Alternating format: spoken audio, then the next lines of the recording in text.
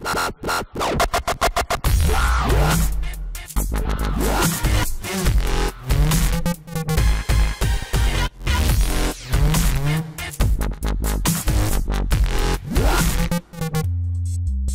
everybody, this is Christian Buckley with another MVP Buzz Chat, and I'm talking today with Sean. Hello.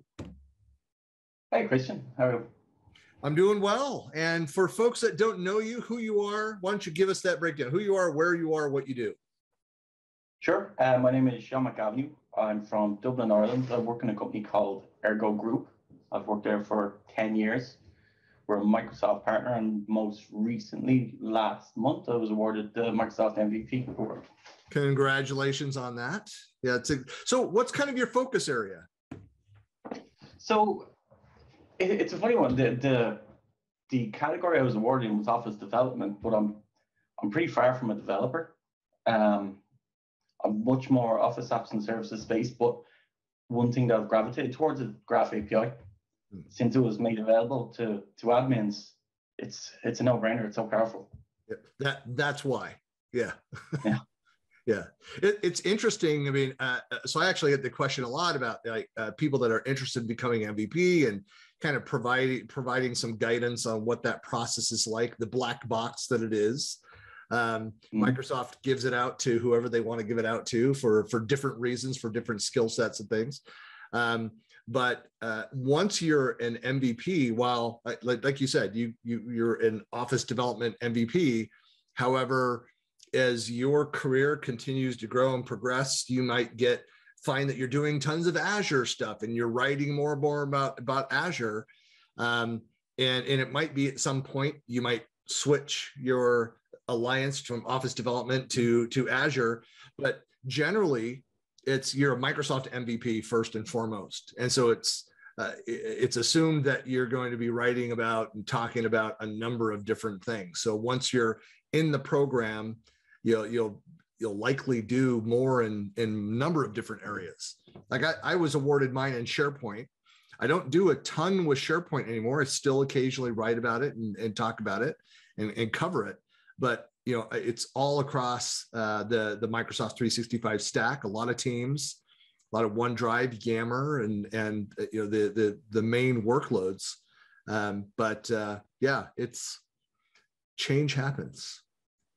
Yeah, I think it's, in my experience with it so far, it's very much about the mindset, the community, the sharing, more than specific technical knowledge, right?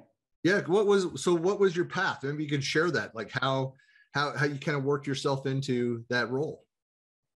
Yeah. So I suppose I didn't set out, and like a lot of people, I didn't set out to pursue Microsoft MVP. For a long time, we've had MVPs within Ergo, and I started posting stuff just almost to try and keep up with the pace of Microsoft 365 changing. I started writing articles. I like to write. It helps me make sense of things as well. When I learn by doing things, so I test things out. I write a post about them. If I can write a post, then I'm confident, right? I understand it. And then one of the guys sent me a mail and just said, "Hey, you need to start looking at Microsoft MVP. I think it's a good step for you." So we had a chat about it. I didn't really change much of what I was doing or the quantity of what I was doing. It was really just tips around how to reach a bigger audience with what I was doing. Yeah, that's actually a very common thread. It's like MVPs, like I say this all the time, like I continue doing what I do regardless of the MVP status. And that's a good piece of guidance for anybody in the community, whether or not they're interested in becoming an MVP. I mean, there's a lot of benefit, in growing your community reach and the connections that you make may help you in your personal as well as professional career. Yeah, 100%. So I'm a month in now. I'm enjoying it. There's a lot to get to grips with, and there's a lot of information, obviously, and a lot of learning potential there. But yeah, I haven't really changed what I was doing. I'm still like doing the blog. I'm still speaking at different meetups, things like that. Well, it's just about that, enjoying sharing what you do and passionate about the different products. And so what are you passionate about right now? Kind of what stands out to you? What are you most excited by? So I love making available the different functionality through Office 365 with Graph API. So a lot of my content on my blog, for anyone who visits it, is very much, it is using Graph API, but through PowerShell, because I'm not a dev, and most of the people reading my blogs are not going to be devs, so they're not going to learn different languages. PowerShell is easy; most people are familiar with it, and the flexibility it gives you. So, approaching a migration project, previously we had things like EWS, where we could do certain things to patch gaps for customers, whereas now Graph API opens that up to the entire suite, pretty much. Yeah, you're probably aware of this, but over in the Graph API team, there's a lot of ex-MVPs that are at Microsoft that are on that team. So Jeremy Thake and Fabian Williams, and I think Jeremy brought on a couple others that are in that space. So, which is I think it's not that there's a direct pipeline from MVP into Microsoft roles, yeah, but I think that. Certainly, Microsoft is smart in a couple of key hires, and a lot of those ex-MVPs hire other MVPs because MVPs generally understand the technology really well, no matter what their role is, but also like the business application of it. They understand the customer issues of that. And I'm not knocking Microsoft people, but there are, a lot of people inside Microsoft that have either never been in customer facing roles, in their careers, or they've been inside Microsoft for so long, they've forgotten a lot of what they knew. And so having people that are community minded and more customer minded has been a good thing for Microsoft. They've done a much better job at that. And I think part of it is hiring MVPs who understand, hey, let's tap into and better leverage the MVP community. Yeah, I think the key is that a lot of those ex-MVPs and current MVPs will have had that face-to-face meeting with a customer where they've had to tell the customer, okay, we can't actually do what you need to do because there's no out-of-the-box solution for that. Whereas what Microsoft are offering now is there's not an out-of-the-box solution, but here's a set of tools that you can use if you know how to fill these gaps. So what are some of the primary customer scenarios? What are the common patterns that you're seeing in customers that are asking for help? Like, what are the types of things they're asking for? So one thing we're doing with a lot of customers now is governance around things like Microsoft Teams. So obviously Teams grows exponentially once you let it loose. A lot of our customers are very security oriented, but they like to automate as well. They don't have time necessarily for the overhead. And as an MSP, we don't necessarily want to take on that overhead of creating teams for people. So we have a few customers that are using the custom solution we've built where we will provision a team from a catalog of teams, but also apply sensitivity labels, apply domain whitelists, all that kind of structure from a catalog, so the customer knows how many teams they have, what's in them, that kind of stuff. Mm-hmm.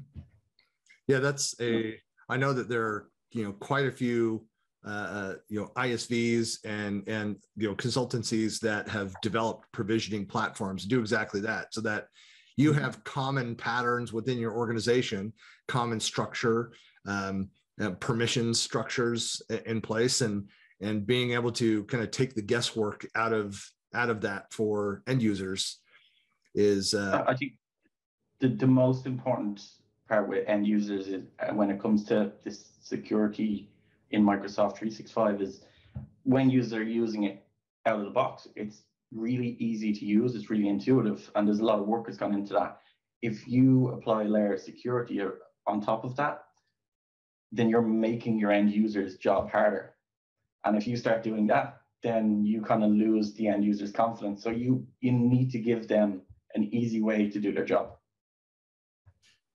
And how important is the search for your customer?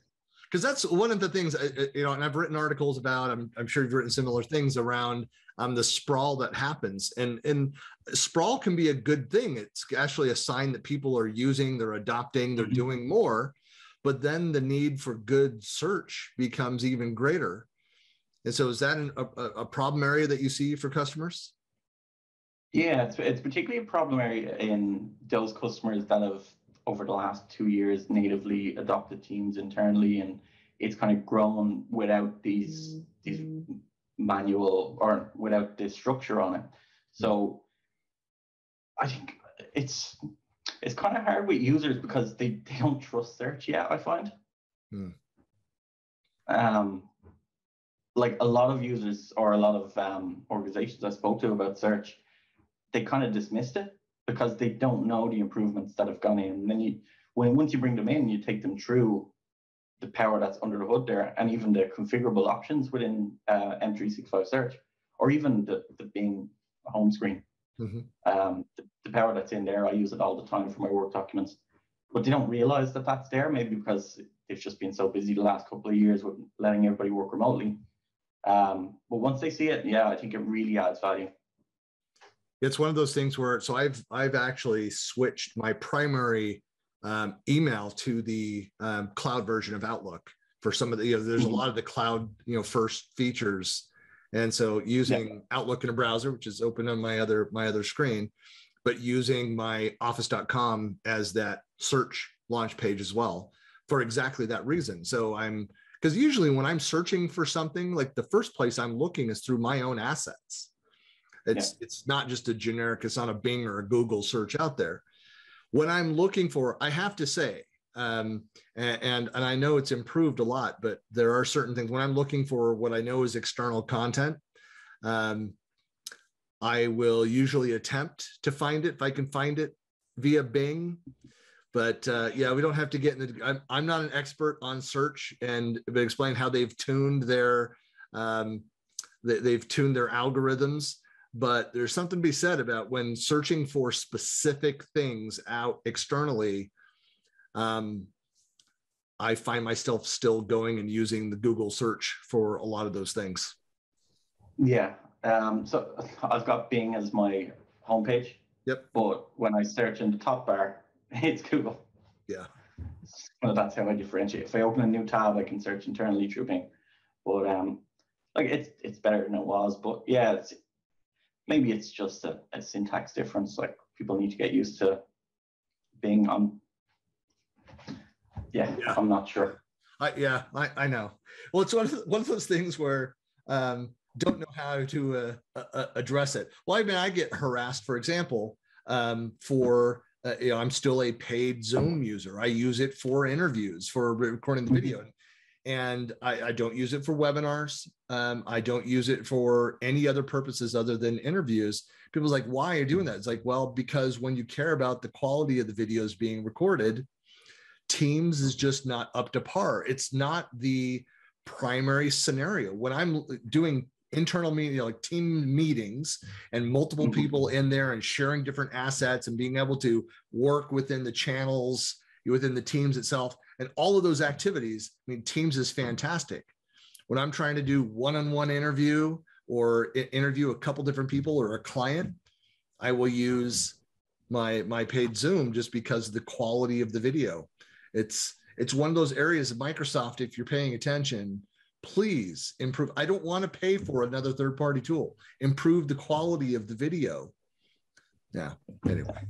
I think it kind of goes back to that user experience example, in that there are other tools out there that do a better job than some of them, or fill a gap that Microsoft 365 has and maybe has no intention of stepping into. But when you look at things like MCAS, you can actually provide this stuff to your users in a secure manner if you put in a little bit of groundwork, right? Yep. Well, that's actually one of the reasons that I love on this topic, Teams in general, that if you have those other, line of business applications, other kind of best of breed solutions out there, even if Microsoft has something in place, it's a quick way, easy way to kind of centralize those essential tools into a project, into a team, so that you at least have it all organized in one place. Yeah. At a very minimum, you can centralize your identity, your source of identity through Azure AD. Right. And then you're providing already, it's a win, right? Yep. Well, it's great. I mean, there's a lot, and that's one of those things too, where I think is misunderstood about MVPs. We're not a bunch of sycophants that just, drink the Kool-Aid on everything Microsoft. I mean, we need to get our work done. We have our jobs to do. There are tools that we love that are non-Microsoft technologies, and Microsoft trusts that we are utilizing kind of the best of breed solutions out there and providing feedback. And I think that's one of the differences. So we have, and as you will see in the various, MVP threads and kind of behind the scenes conversations that happen, there's plenty of talk comparing Microsoft solutions to other solutions that are out there. And it's an opportunity to provide feedback. It's just how you provide the feedback. Some will go in and be the over-the-top troll-like negative and just beat up on Microsoft for things that they disagree with, versus be constructive and talk about user experiences, talk about differences, feature differences, and be more helpful in the guidance and the feedback to Microsoft. I think that's kind of what the code of conduct is all about. Yeah, I like, in my experience so far, and again, I'm only kind of a month in now, but very few people say, this is bad, change it. People come with solutions or suggestions. Right. And it's that mentality, I think, really benefits the community. I love that philosophy, is like, don't complain unless you have an idea of how it should be fixed. Exactly. And I mean, there's nothing wrong with sometimes if you're like, hey, look, this is broken. Like, I don't know what to do. But I go back to kind of my UX experience in development. If you've ever worked with a design company or the consultant building, an interface. And so it's like, well, what did you expect to happen here? So even if you don't know the answer, you can at least share. And I will go in and do like, I'm still like an MS Paint guy, where I'll grab a screenshot and then I'll go and do a mock-up of like, this is what I think this should look like. This is what it should do. And, and you can be very helpful in that way. And nobody then throws a fit that you're complaining that something is broken or that you're not happy with the out of the box experience.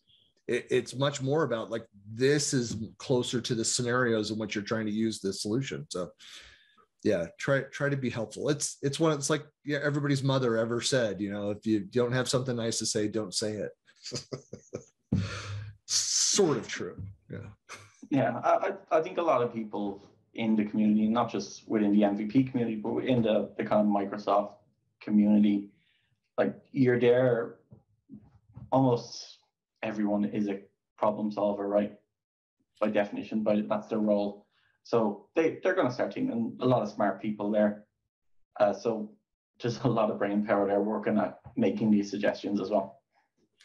Well, that is one of the things that I love the most about being an MVP, is just being surrounded by, the brain share, the just really bright, capable people that are, I love just kind of reaching out and saying, hey, don't know the answer to this. What do you think? And getting all the feedback and getting different perspectives. It's fantastic. So hopefully we'll be back in person next year with the annual MVP Summit. And if it happens, I really highly recommend you make your way over to that if you can do it. Yeah, I'm looking, hopefully it does happen, and I'm looking forward to it. Yeah. Well, awesome. Well, Sean, really appreciate your time today. People that want to find out more about you, what are the best ways to reach you? Which social channels do you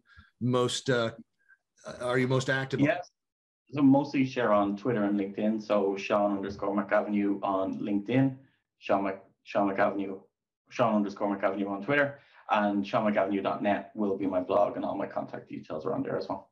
Awesome. Yeah, and I will have a blog post with the summary of all the links to all the various sites in your blog out on buckleyplanet.com, so you can find it there as well as out on YouTube. So, well, Sean, really appreciate the time. Hopefully we'll get a chance to meet up in person next year. Yeah. But Yeah, I don't get over to that part of the world very often. I think it was 3 years ago. It's been 3 years since I was over in that part of the world. Too long. Yeah, about Ignite 20. Was that 2017, 2018? When was it? 2019? What was the last one? The last Ignite that was in person was 2019. Yeah, I don't remember the years. Yeah, I was at the last one. Yeah. Okay. Well, hopefully we'll see you at one soon. But thanks a lot for your time today. Yeah. Thanks a lot, Chris.